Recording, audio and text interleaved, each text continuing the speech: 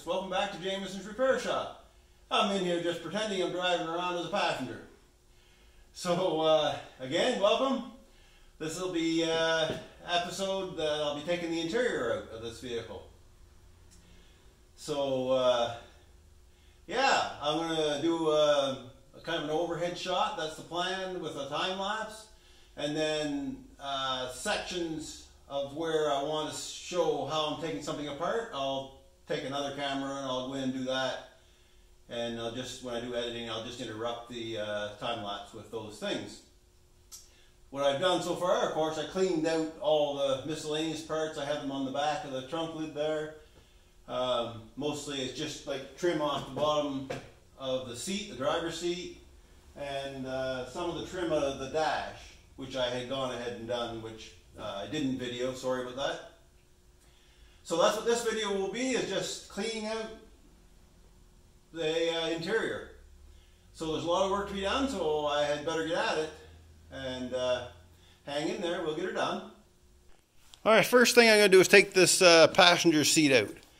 And if all goes well, it'll only be 4 nuts underneath. So let's go underneath and have a look. I'll grab my gloves first. There we are.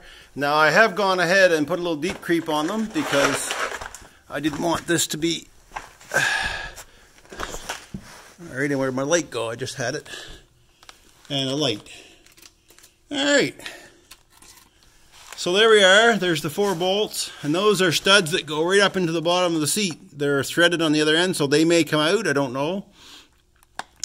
We'll see how it goes. So that's the first step. So let me get these bolts out, and we'll get the pull seat.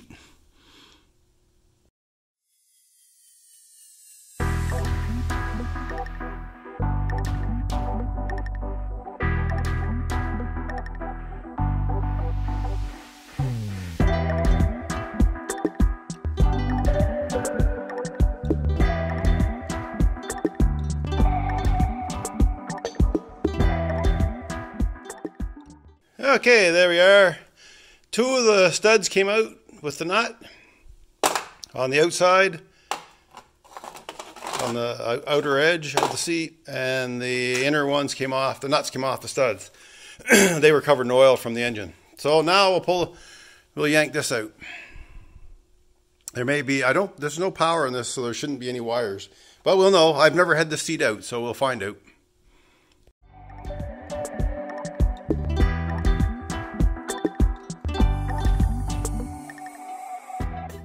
Okay, 1 seat out.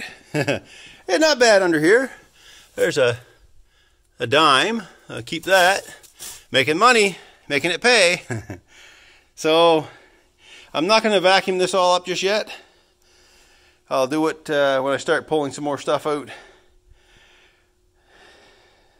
But if I find it too much of a mess, I'll vacuum it out.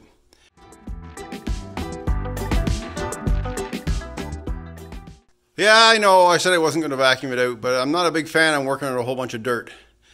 So I just went ahead and took the vacuum. I'll keep it here because I'm sure the other side's going to have a little... I did have that seat out over there, that driver's seat, and I did clean it when I got the car. So it won't be as bad. But this wasn't bad anyway for an old car. It's laying around this many years. Alright, so I think I'm going to pop the back seat out because I can get at it easy now. And then, no, let's go ahead and do the front seat on the driver's side. And then it's gone. And then I have access to the console, and I can get in there easily and pull that back seat out.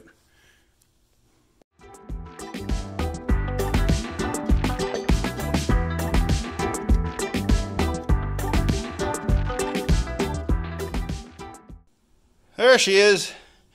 Yeah, like I say, I'd already vacuumed this all out one time, so it's got a little debris in it, so I'll continue to clean it up, give it another quick vacuum.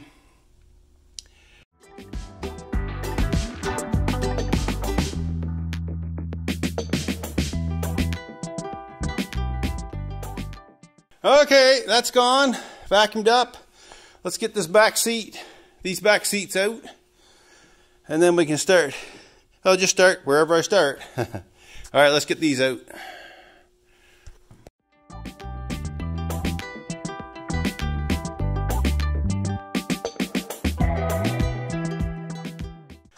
Okay, there's the back seat out. That seat's in bad shape. You can see the rust that came out of the front of that lower frame on that seat. So anyway, they're just hooked on these little horns here that stick up. And I just put my feet against here, my toes against there, and I push with my knees against the front of the seat. And then when I started pushing on this one, I could feel it crunching, so I went to the other side. But anyway, I have a spare seat frame. It's in the green 65 parts car.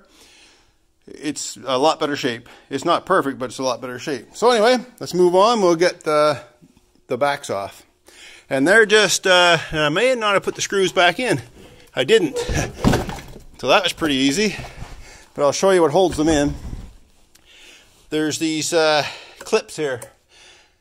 So I believe there was 2, if I remember correctly, in each seat. And I think right here, I'm not 100% sure, I think that's where you would put the seat belts in if it had been equipped with seat belts. But it wasn't. Alright, so let me grab the other one and we'll vacuum this up a bit and go at it.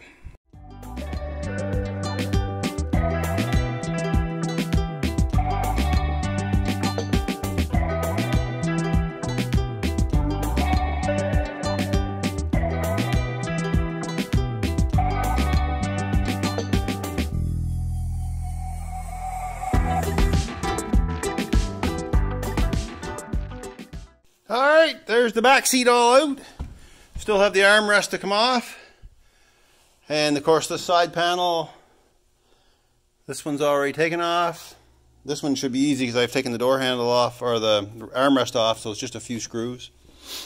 It's got some extra wiring that came for free with this car. I know they must have been having trouble with the top because there was a set of switches. I don't know if it's here in the ashtray. It's somewhere. Yeah, right here. They had set it up with a set of manual switches. I don't think it was ideal, but hey, it probably worked for them, and that's what they needed at the time. They didn't have Nick's bypass button, which this car will have once it goes back together. I like that, Nick. Thanks. All right, there's a few markings in here. Can't really read them. You might be able to. The stampings on the just below the package tray. I wanted to mention too, under the seat, the build sheet's not there under the back seat. I know that it's not there now. It was a small fragment of it was under the seat when I got the car, because when I took it out before, that's kind of what I was looking for. But as you can see, this is such a bad condition that it there was not, you couldn't even read it. I knew what it was because it had those printer, the little holes for the print, those dot matrix printers, little tracks, feed tracks. So it was the build sheet, but there was only like a little fragment, and it was all browned, and there was one number I could read, and that was it. So I don't even know where it is now. It was so tender, I just got rid of it. Anyway, so that's why I haven't found a build sheet unless there's another one in this car. There was nothing under the front seats, I can tell you that. So let's get back at her. So I think rather than continuing back that way, I'm going to get this trim off. And I believe I've taken the trim off the front on the other side. Yeah, so the side trim for the back side trim needs to come off. So I want to get I was thinking about taking the carpet out, but I'm still not sure because it's a nice thing to lay on when you're taking the dash out. So let's get these off, we'll get the console out, and go from there. Alright, so there's just some Phillips. I'll do a quick run, I'll take a few out. I mean, just some Phillips screws. If I can get them out, they're in there. I don't want to strip them. There's one there. Alright, so let me get on this so I can put some more pressure on and we'll get them out.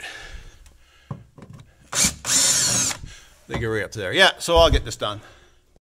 Well, that first trim was a little bit tricky on that last screw. These are the trim screws are these small-headed dome. They're tapered with a dome top Phillips. So I'm just going to take this other last piece of trim off over here, and it fell off on its own. That screw wasn't holding anything. Yeah, so I'm glad I have that spare Thunderbird, because a lot of this trim, these trim backer plates are in bad shape on the bottom. The rest is probably fine. Well, there you go. Man, one little screw. Sure makes a hard life. Anyway, I got it out. So you get to see what's going on down in here. I'll continue on. Get some of this trim off and stuff. There's a couple screws there. I've never done this before, so I did watch John's stuff. And my memory isn't as good. I should have went and reviewed his. I did review Nick's assembly and installation on the dashboard, so I have a pretty good understanding of that. But the console, I thought I knew, but thinking you know and knowing are two different things. So I should have gone and reviewed John's, because he had that all out. All right, I'll continue on. I'll muddle through. Okay, I'm going after this side piece here, and this is the screw that was the most furthest in, way in there near the firewall. And then there was another screw out here. I don't know for sure if these are all original screws. These look like they probably are. So for me to say this screw belongs there, that screw belongs there, I don't know if these screws are correct. So I'm going to kind of skip by that. I'll have to figure it out when I go put it back together. I like to buy one of those screw kits or bolt kits for this, and it's all labeled for you. Alright, there's two screws that came from up in here, and they look to be the right screws. And then I'm going to take the heater controls out too. And there's a screw there and a screw there. I think there was supposed to be 4 in it, but some are missing.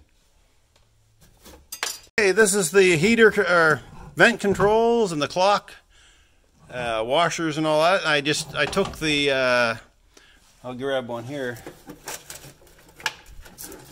The little trim wedges off, or knobs off, saving the screws with them, and then it just slides down, and then I can take those 2 screws out in there to get the rest of that, to get this piece of the console out. But first I got to undo the wiring and everything here, so let me get that done, and we'll continue on. Okay, I wanted to just cover this speaker area and where the controls were for the vents and the windshield wipers. Now they have that case off. You can see right here how these speakers were put in with wing nuts and spacers, and I believe Nick was talking about that on his dash assembly video. Nick at Vintage Thunderbird Repair, and also he talked about the gaffer's tape holding this the nut plates in. And that's what's on this. This is an original. I don't think it's ever been taken apart before. It's on both sides. I don't know if you see it. Yeah, so the gaffer's tape is there. So, yeah, I know Nick didn't have a speaker in when he did his, but there's how it's put in. There's 4 of those wing nuts with spacers all the way around that speaker. I just thought I'd add that. There we go, that's all off. These look to be factory screws, and that's the length of these ones. They're tapered with they're chromed or stainless, I'm not sure, probably stainless. And then they have their Phillips as well. So I'm just going to tuck them in my screw box, and I wanted to point out this is why it's tempting to pull on this lower piece, but you'll break this off. So if you're doing this work, be careful, don't yank on that. You got to take that section off for the heater or the wiper controls and the clock area, and then there's just the 2 screws underneath this front panel right here. Yeah, so you can break this fairly easily, I'm sure, so don't go yanking on that. If that helps any, hopefully anybody's doing this work. Now I'll just keep going. I have a couple of screws I can't get out that I'm gonna have to, one on the other side over there on the lower console, and then I'm going to dig in around up there and I'll get rid of this console. Alright, just about ready to get the console out. It's loosened up in the back, so it should pop off there. I did have trouble with a screw on that side, but I got it out. Now there's just, near as I can see, is that there's 2 screws left up in here. One right there, and there's one over there if you can see it. I'll get those out. I don't see anything else, so let me get those out of the way and we'll pull this console out.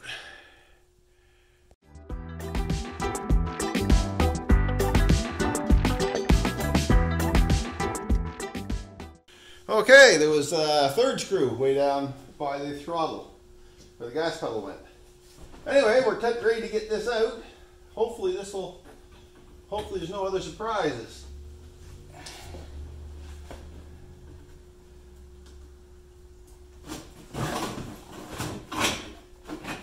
Wiggle around the heater part here. Yeah.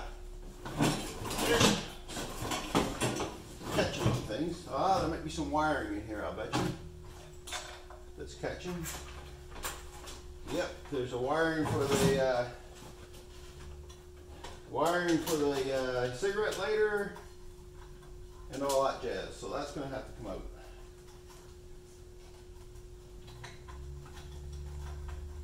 The cigarette lighter I can just turn out.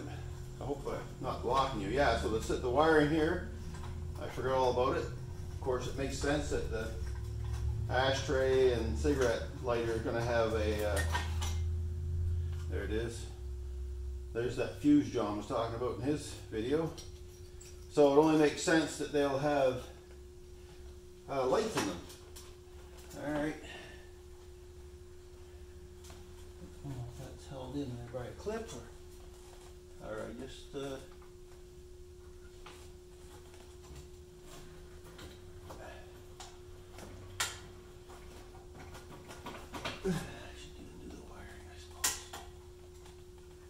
Alright, I'll see if I can undo this.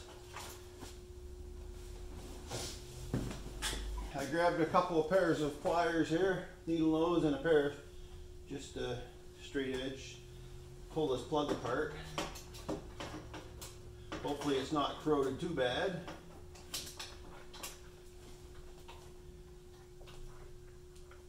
Most of the plugs have been coming apart pretty good, I have to say. There she comes. They're all in good condition. Like, there's not corroded at all so far. Alright, so this should do it. If there's no other, bar any other surprises, which I don't see anything else in there. There she comes. One console. I'll set it aside. A lot of this extra wiring. Well, like I said, they did what they needed to do to get it running. I'm sure it must have been a real pain if the top wasn't working right for them. Alright, so now let's tackle that steering column over there. It has to come out anyway. And I think I got enough stuff stripped off now I can get at it.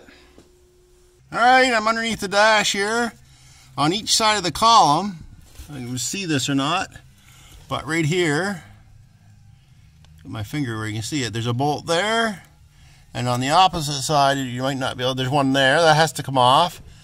This sort of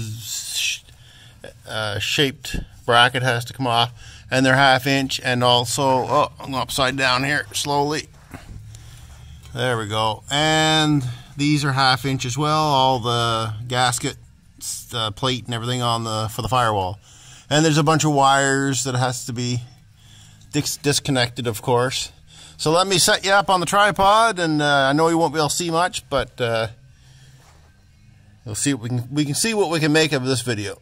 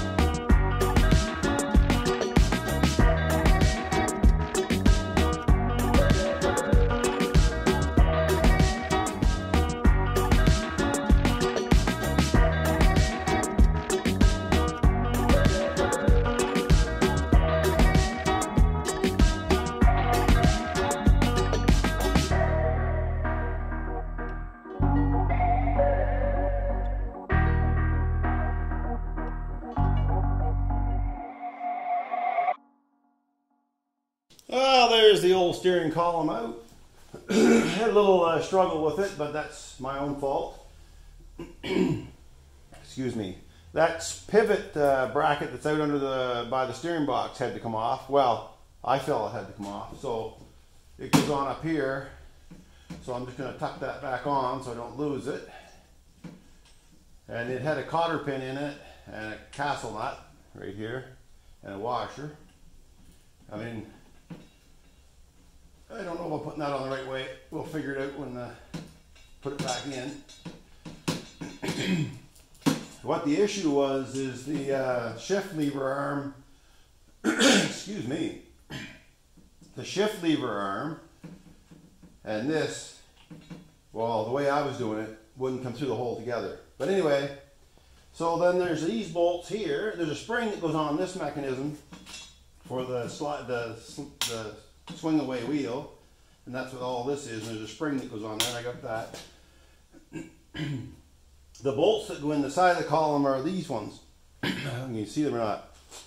They have a point on them, so they're special for that, and they both seem to be correct. So they would go in there, and there's a washer supposed to be on those too. I believe they had a, yeah, maybe not.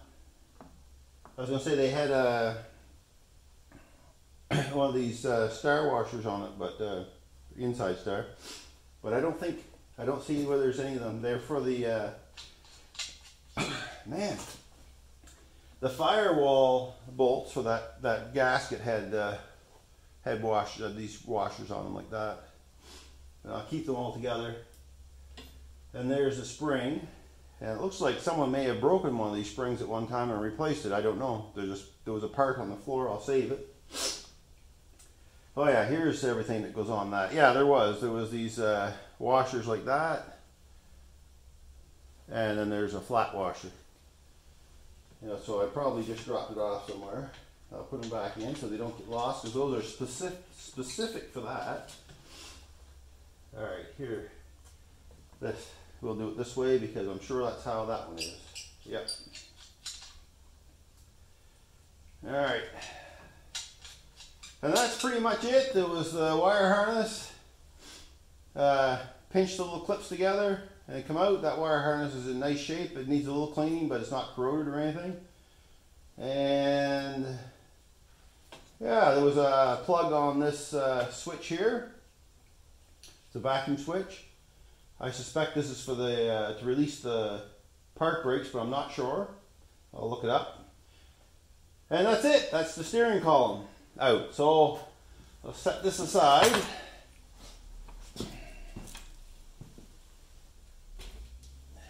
Now, I think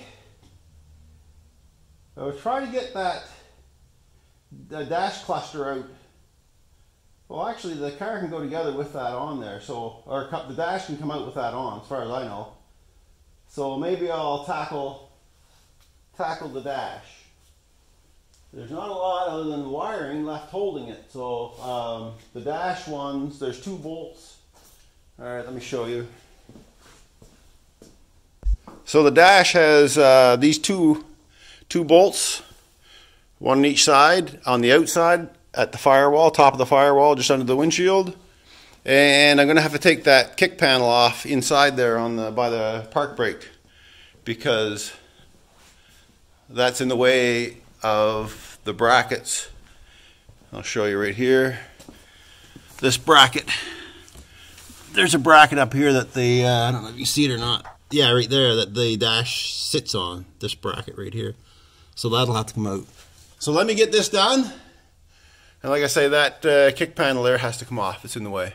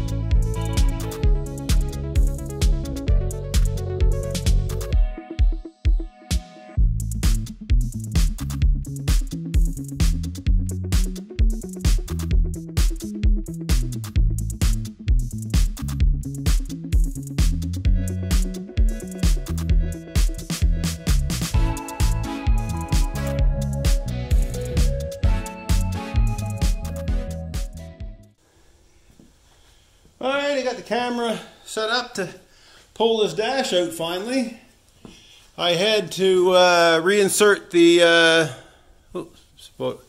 put in the odometer, speedometer, and the gauges back in, just a couple of screws because it was all over the place.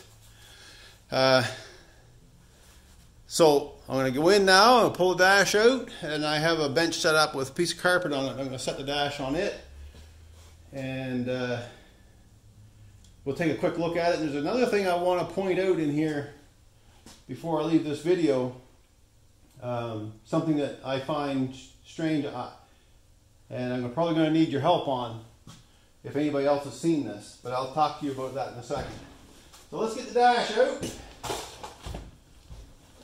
I'm not saying it wasn't a struggle, that's for sure.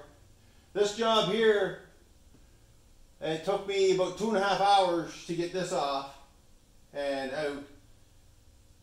And really, it's a two-person job at points, not all the time, but there, like I broke there was a broken backing plate on it for the nut, had a lot of trouble getting one bolt out because it was spinning. Finally got it out. It was rusted as well. So, it really, you should get an extra set of hands, if possible, for parts of this. Now this dash is quite heavy, mostly because of this, the instrument panel. Alright, let's go.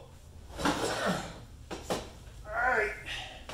So, I'll get it up on the bench. I couldn't imagine doing this with a hardtop. You would really need 2 people if you're doing this on a hardtop. This convertible makes it easy you can just stand up in place and go, but holy smokes, to do it with 1 person on a hardtop, I couldn't imagine. Alright, let's get it on the bench. Okay, there she's up on the bench. And I'll deal with all this in a bit in time. I'm going to leave it as one assembly right now. And I was trying to get all, I was having trouble getting it out, getting out the screw, or the bolt rather, that was through the firewall that I have an issue with. So I tried to take out the instrument bezel here. But what happened was, I kind of gave up on it. Oh, don't rip in those, that's the tape, go easy. There's a wire right there, this one. It's pinched underneath this plate here. Well, if it's pinched or not, but it's in behind it. Now, whether it's supposed to be like that or not, I have no idea. But it just that light of the way. All right, it just goes to a spade connector right there, but I couldn't get it off because there's no room to push it because it's underneath that, and I didn't feel like taking it out. I just put 2 bolts back in, called it a day on that. So that's it, that's the dash out. And I'm going to show you one more thing. Alright, hang on, it's in the car. So I was under the impression that these Thunderbirds were all vacuum controlled heaters and everything. And this is the heater control that's in this one. And there's not a vacuum controlled, it's all manual. So I'm not sure what happened there. I mean, it looks like it's original because, I mean, to convert that over from vacuum to this would have been a big undertaking. So really, I mean, all these are all run off cables, not vacuum. Anybody that's familiar with under the dash of these more than I am, let me know if you've ever seen this in the Thunderbirds. It's a strange one to me. I've seen lots of work done on the vacuum controllers and everything, but this one is clearly not a vacuum controller. So anyway, that's something, a question for the crowd. Next video, because this will be the end of this video, we'll be taking out the brake pedal support and all that stuff. Park brake, all the wire harness. Sorry, I'm going too fast and the finger's in the way and it's focusing on it. Let me hear my pointer here. And okay, wire harness and the ductwork for the heater business, and I already took the bolts off on the other side, but I believe there's a couple in here. Heater core will come out, and I'll be working back with wire harness and stripping the wire harnesses. Basically, what I'm saying is this will all be, oh, this will all be bare firewall on the inside. And John, I don't know if you can see that, but I'm on the top now where I can see it. What there is on the top of this, and I think you already know that, but there was a little clip. It was like a hose clamp kind of thing on the top. See if I can get that pulled out. Just one of those spring ones on that park cable, just in case you didn't have that or didn't know it was there. Alright guys, there she is, and like I said about doing this work, if this were a hardtop car, holy moly, this would have been a lot harder. But I'm glad it's not. Not that I don't like the hardtops, but that's a lot of work if you had to get in and out and not be able to stand straight up. Alright guys, that's it for this video. Thanks a lot for watching Jameson's Repair Shop on this Thunderbird restoration. See you in the next one.